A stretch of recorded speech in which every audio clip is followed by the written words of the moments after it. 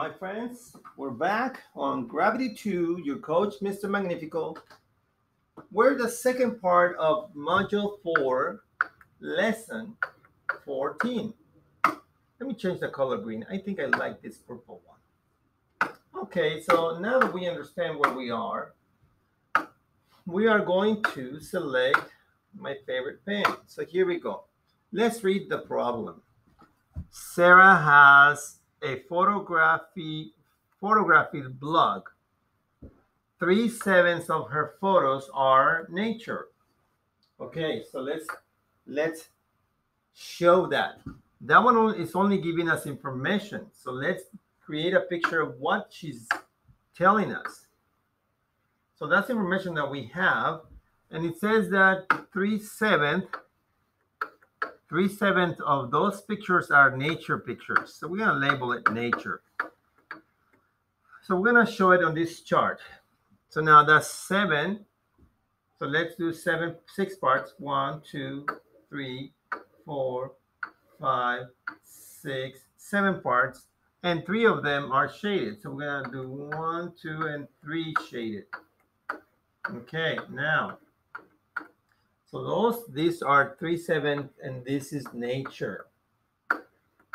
Okay, now.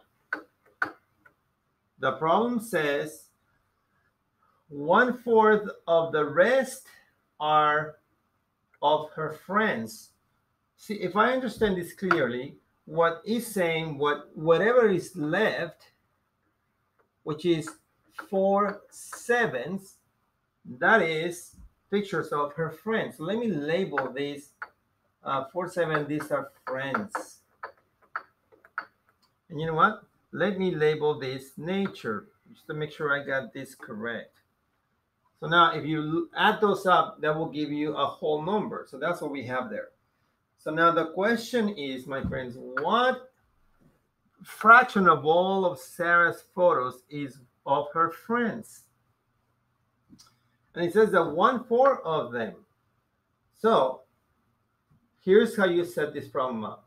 It says 1/4 of the remainder. So what is the remainder? If you look at this right here, the remainder is this one right here, the 4/7. So let's label that 1/4 of 4/7. And that's going to give us the answer to see how many friends. Again, if you know this is a multiplication, 1 times 4 equals 4. 4 times 7 equals 28. Now we know that, let me review something. To find out which one is the common factor that they have, the highest common factor, this is what you do. You grab the 4, and then you get the denominator, and then you find the common factors. This one is 1 times 4, and 2 times 2 equals 4. That's it. This one is 1 times 28 equals 28. 2 times 14 equals that number. And then 4 times 7 equals 28. Now, I think we can stop right there. Why? Because we're finding that these have common factors. We have 1 and 1, 2 and 2, and also 4 and 4. So 4 is the highest common factor. And you do this so we can simplify this fraction. So now we know that we can divide both of the numbers by 4. And the answer is 4 divided by 4 equals 1. And 28 divided by 4 equals 7. So here is the answer that we were looking for. It says, how many of these friends are 4/7 are friends? And we discovered that it is how many? 1/7. Now, if we had to show that on the picture, then we have to do it only with this side here, my friends. So if this is 4/7, and we're gonna find 1/4, so we're supposed to divide this into 4s. 1, 2, 3, 4. And we're supposed to show 1/4 only. So 1/4 will be, let me see, 1/4 will be this one right here.